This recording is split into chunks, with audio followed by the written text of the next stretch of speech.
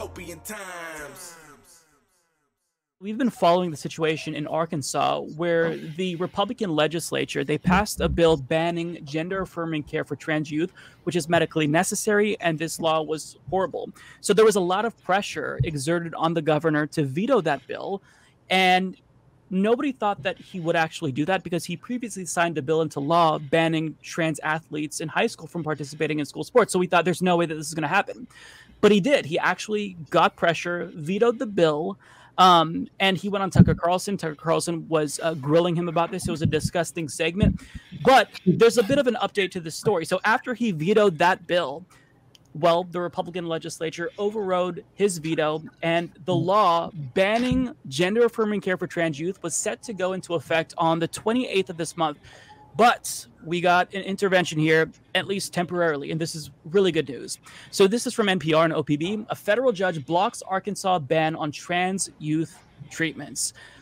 Just in the nick of time. So let me read a little bit of the story before we discuss. So a federal judge on Wednesday temporarily blocked enforcement of Arkansas's ban on gender-confirming treatments for transgender youth while a lawsuit challenging the prohibition proceeds. The American Civil Liberties Union filed a lawsuit in May asking U.S. District Judge Jay Moody in Little Rock to strike down the law that made Arkansas the first state to forbid doctors from providing gender-confirming hormone treatment, puberty blockers, or sex reassignment surgery to anyone under 18 years old, or from referencing them to other providers for such treatment. The ACLU sought the preliminary injunction while its lawsuit proceeded. To pull this care midstream from these patients or minors would cause irreparable harm, Moody said. And there's a really great Vice documentary about a bill being pushed in Mississippi that's relatively similar. There's some differences, though. So the law had been set to take effect July 28th. So at least for now, there's a pause on this. But I just want to kick it over to the panel. Thoughts on this? I have a huge problem with all of this.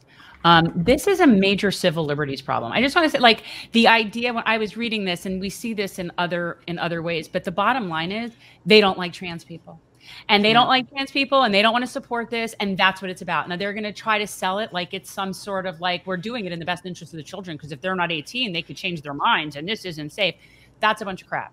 So it's taking what is really a parent's right away from a parent because, as far as I know, anybody that's a minor had to get their parental consent. There's a lot of steps you have to jump through. It's not like you just go in as a minor and your doctor starts giving you hormones. So you already need parental consent. So the idea that they're trying to interfere with that, I find infuriating, like regardless of what the issue is. And they're only doing it, make no mistake, because they don't like trans people.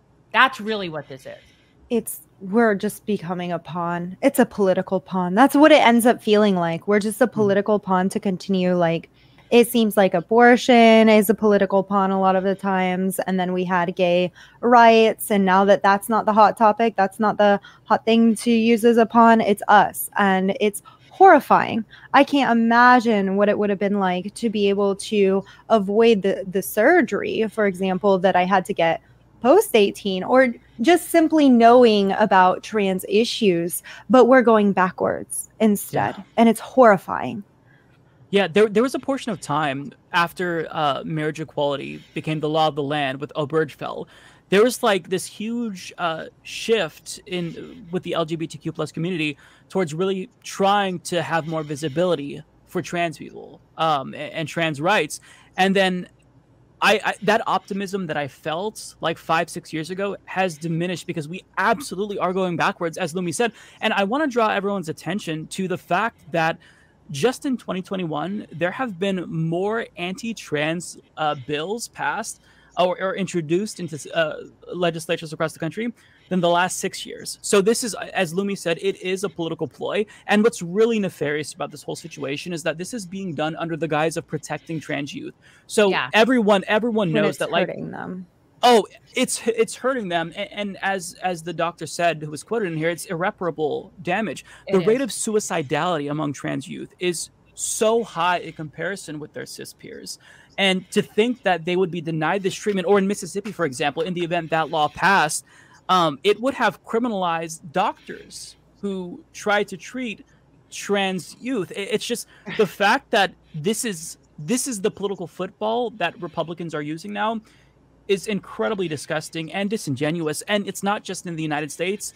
In the United Kingdom, perhaps the situation might be even worse. Cav, I'm not sure if you have any personal stories to share, any more insight into this, but could you talk a little bit about the situation in the UK?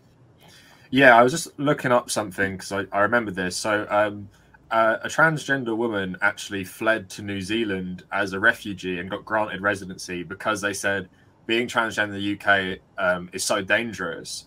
Because there's a gaming channel called Easy Allies, and one of their personalities just came out as trans, and they were talking about the healthcare they received to become trans. And as bad as it is, what you're saying right there, the experience they described was something I've never heard about in the UK. It was so sensitive and so nice. And I will say in the US, it's obviously really bad. And what it feels like is this culture war that is just ripping stuff straight from the 1980s about gay people. Like, you know, the trans bathroom stuff is like, oh, you don't want to use the same bathroom as X, Y, and Z because they might rape you, essentially. They said the exact same stuff about gay people in the 1980s and 1990s. It's literally taking that language and using it again. It feels like the exact same thing. Now, in the UK, what's even worse is that Tony Blair, you know, awful person, has become more influential in Labour again because of Keir Starmer, these more centrist Labour people taking power. And he told them, don't get involved with trans rights. It's just culture war. Like, no one cares about that. You're just going to alienate voters and stuff. Even though I was looking at some polling data before, which is quite surprising considering we demonize trans people in the UK so much, is that a lot of people are actually supportive of trans identity. There's other issues which are kind of like hit or miss, but largely the British public are. Now, it's just very frustrating that we can't even get a left-wing party to talk about these things. And it's a stereotype that's true. White liberal women are some of the worst transphobes in the UK. Obviously, J.K. Rowling, you know about, but every Guardian columnist or stuff like that, they're all writing these awful articles. So, like, I feel really bad for people in the UK because at least in the US, yeah, I know it's awful because you have these absolute zealots in the Republican Party, the Christian right, who are like uncompromising. And I just made a video before I came on about the new civil war in the Republican Party because they're having a fight over, do they accept transgender Republicans? And the religious right say, no, it's like degeneracy. Whereas the more like, I guess, people who aren't as religious are saying, if they're conservative, who cares? And now in the UK, we don't have that debate anywhere. It's literally like, don't talk about it. It will just alienate the voters. And because of this push, because Manchester and traditionally working class areas went to the Tories for the first time, it's like this perspective that, or perception, that these guys who Labour lost are inherently like racist or bigoted. So the way you win them back is don't talk about that stuff, because I think the loony left under Corbyn, who did talk about all this stuff, rights of minorities, rights of refugees, trans people, like really great stuff, that was too alienating. Rather than looking at the bigger problem, it was just this complete overwhelming demonization by the press. So I would say at least in America, you have like visibility for trans rights and trans issues. And just Joe Biden saying this, I know it doesn't mean much coming from someone like him, but Joe Biden talking about transgender rights is like absolutely huge. Like, and that's where I think in America, you can build on that, because imagine how many old people who love Joe Biden are being exposed to this stuff for the first time. Where in the UK, we can't even get a 50-year-old Labour leader to even acknowledge this stuff. So, like, I feel like in the US, it's a massive uphill battle, and it's part of the culture war. But, like, hopefully, because we've seen the success with the gay rights movement, eventually, I'm not saying it's, like, total equality, but you got there in the end where it's more accepted. So I'm hoping with America, especially, just this acknowledgement from at least one major political party of these people and the issues facing them is really going to help the fight for trans rights. Where in the UK, I don't really know where we go, because our left-wing party is being totally destroyed from the inside. It literally feels like some sort like of MI6 plot to eradicate the Labour Party. That's how disastrous it's going here. So yeah, it is doom and gloom everywhere, but I feel like I'm a bit more hopeful about America in general, despite like the vicious backlash. Was it like 30 different states passing or trying to pass laws against trans people? Like, it's pretty crazy. I read in that article. It's an absurd amount. Yeah. At least dozens. Not all of them have passed. And the reason why there was so much fear around these laws is because like with the United States, there's always this domino effect where one state does something, other states tend to follow suit because, then all of the controversy kind of diminishes a little bit. So, with Arkansas being the first, when we all thought Mississippi was going to be the first, it's like, okay, this is now law. They did it, and now, that state is going to bear the brunt of the backlash, and now other states will follow suit with little to no controversy.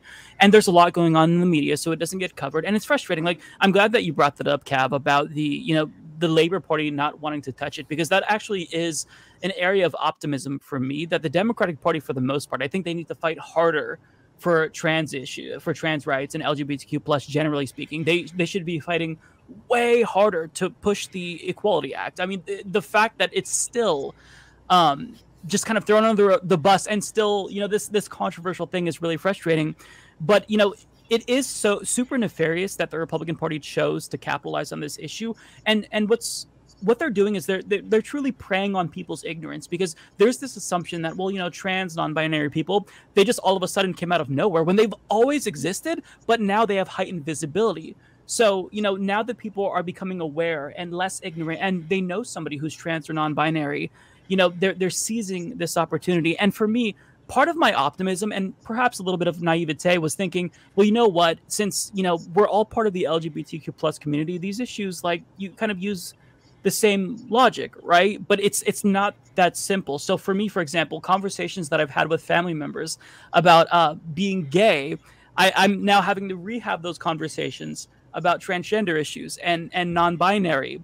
And it's really frustrating to me. But at the same time, it's part of the process that is, you can't avoid it. But when you have also, policymakers trying to use this group as a weapon, which is the most marginalized in society, at least when it pertains to trans and non-binary youth, it's just morally reprehensible. I wanted to give Amy a chance to jump in here.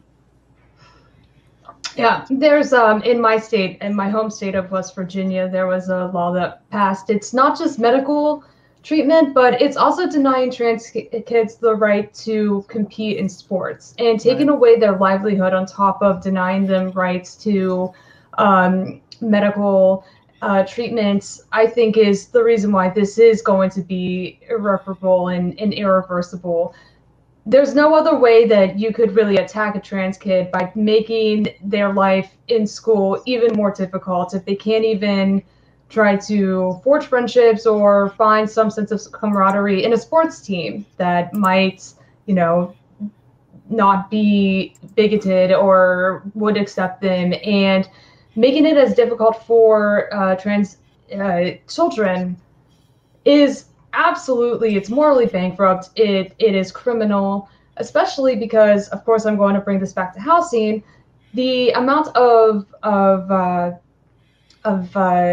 experience hatred that trans kids witness or experience in their home leads to a higher rate of homelessness. So yeah, when kids are kind of kicked out of their own home, and what services are available to them through outreach programs, with homeless programs, that does help them to maintain control of their identity and offers them affirming treatments that the state is then denying to them, then what options or available recourse are you leaving them? And how is this going to be to the detriment of their entire mental health down the line, especially whenever you are in such a tender age where your brain is still very much developing? There are plenty of empirical analyses that have been conducted and research that has been conducted that shows that there is a long-term effect that you experience as a child if you are trans and you are subjected to homelessness, among other things. So just kind of taking that one step further into the equation and the risks that these children experience, and that the state is only making it worse for them by imposing this violence onto them, is absolutely, like you said, morally reprehensible.